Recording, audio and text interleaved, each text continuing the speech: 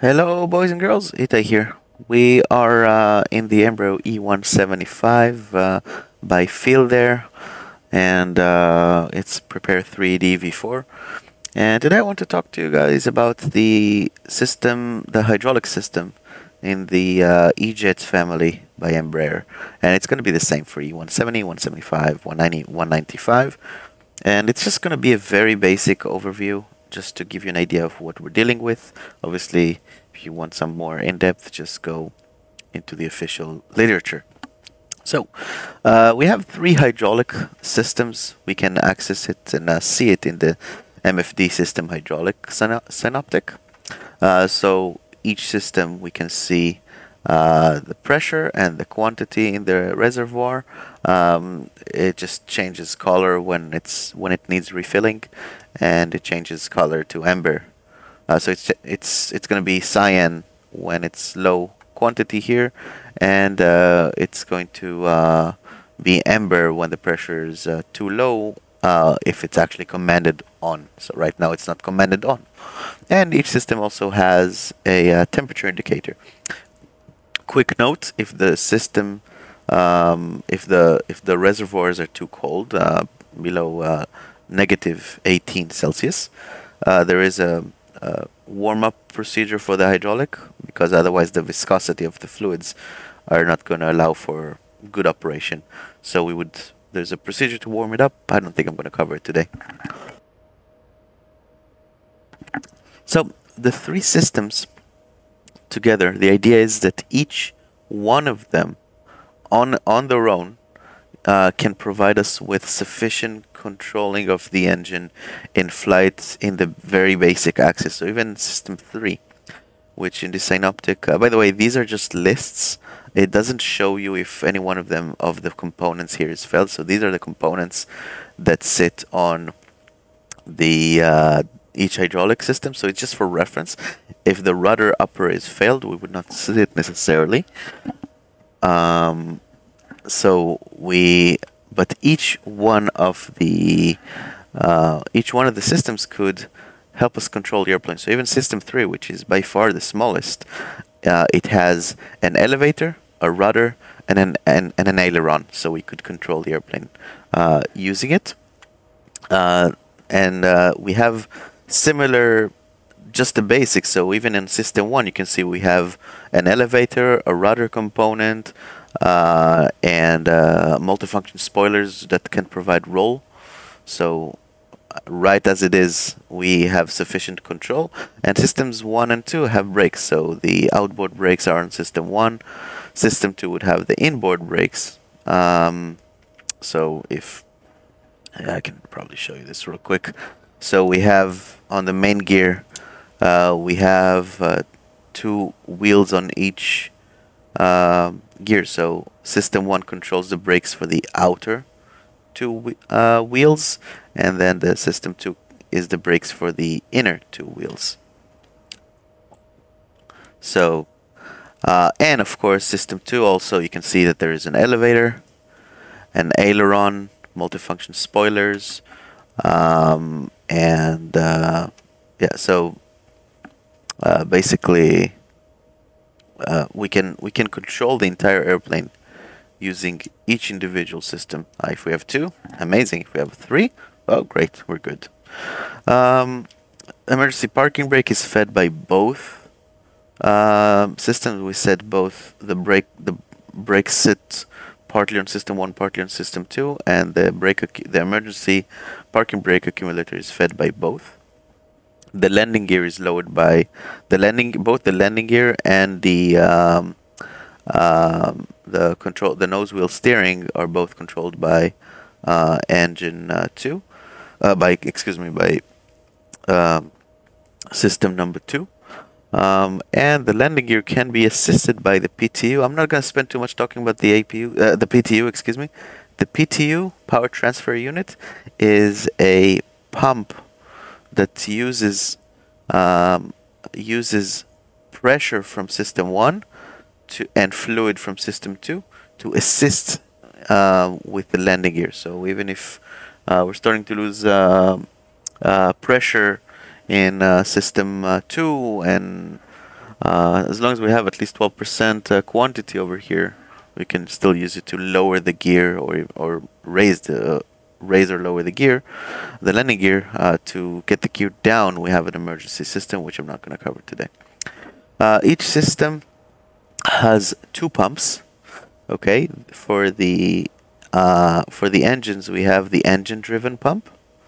Okay, and sorry, that's the engine-driven pump for each engine, and an AC pump, an AC electrical pump as a standby.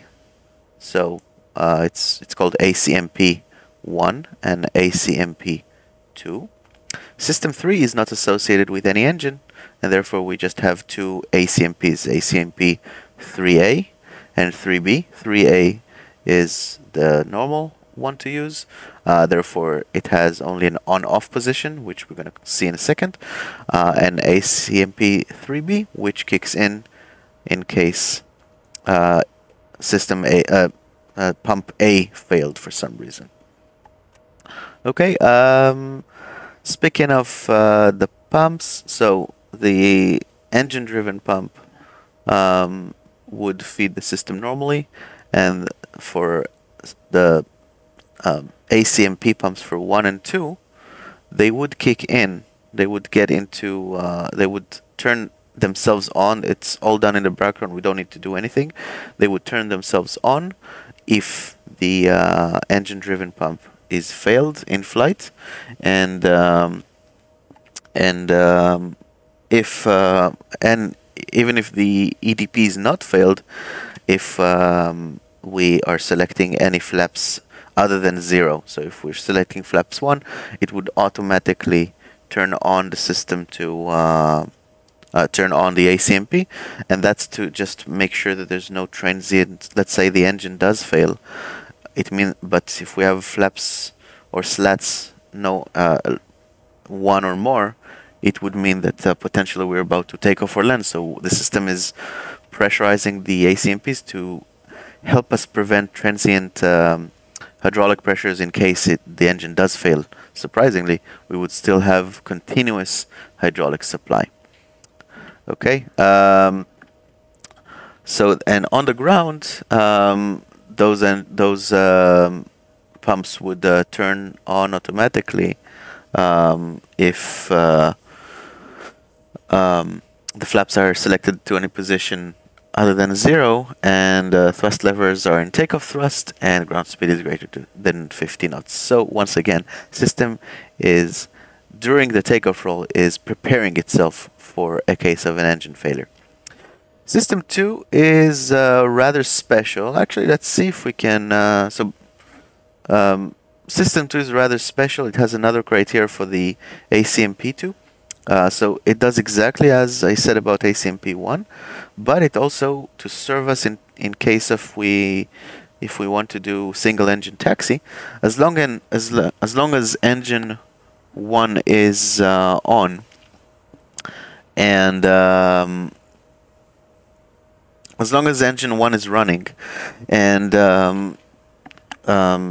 we have we have turned off the parking brake, then ACMP 2 automatically turns on.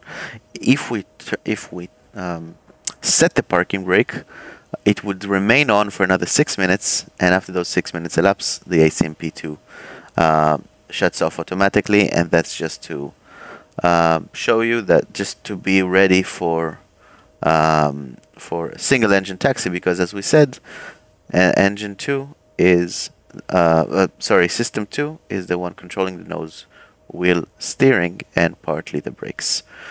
So we can taxi on engine 1 running only, and system 2 being in auto would just automatically turn itself on. That being said, in some companies, including mine, on our own we would turn the system to whenever we don't have both engines running, we would turn the ACMPs on, would force them on, essentially. So, talking about the controls, these were the indications. These are the controls. This is the hydraulic panel here in the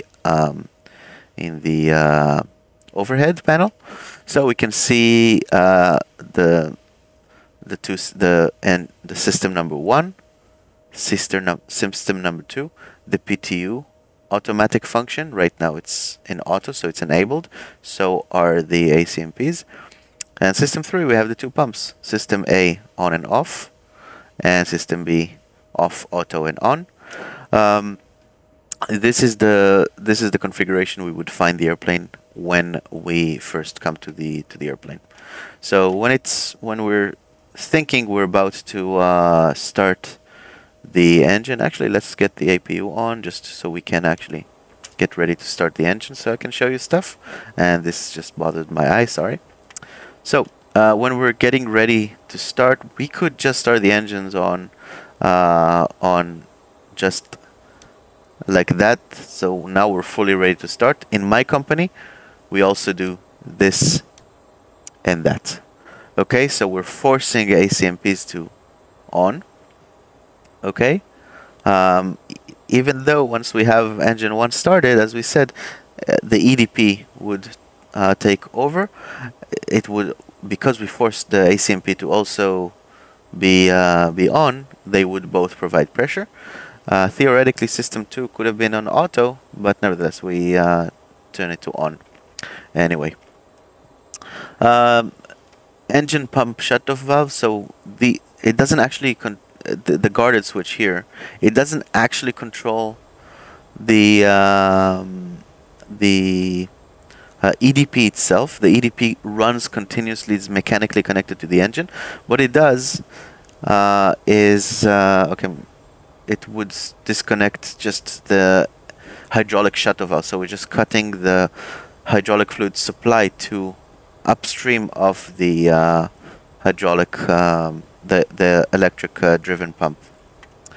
Okay, so we've turned on the hydraulic pumps. We have an advisory message: hydraulic pumps not auto, and that's because we forced the EDPs.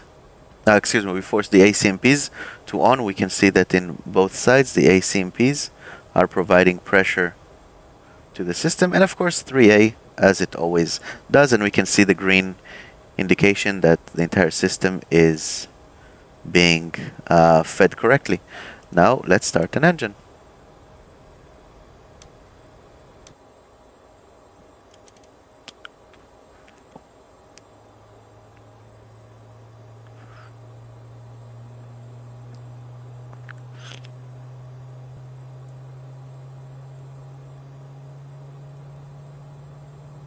So engine 2 is as engine 1 is spooling up.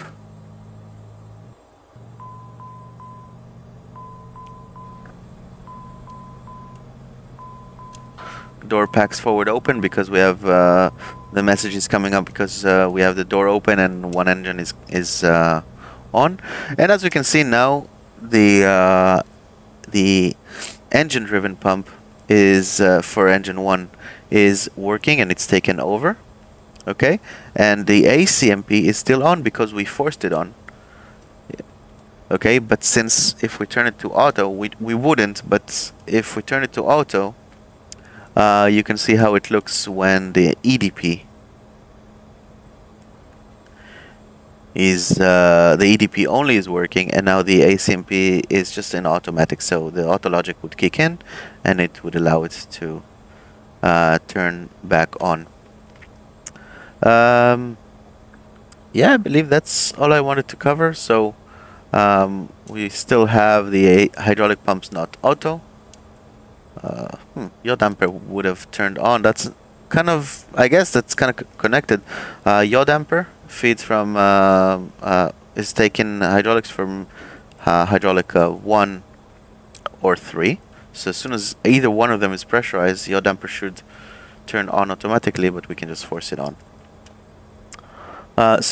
One thing I want to possibly show you guys. So if we go to the EDP and force the hydraulic shutoff, the hydraulic shutoff valve, the EDP would still be spinning, but we just cut the fluid supply to the system. Okay, and now for some reason, yeah, we can see hydraulic shadow valve, hydraulic 1 shadow valve is closed. For some reason, the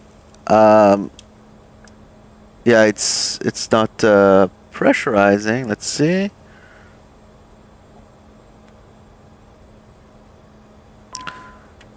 So EDP is not working. Here we have the low pressure.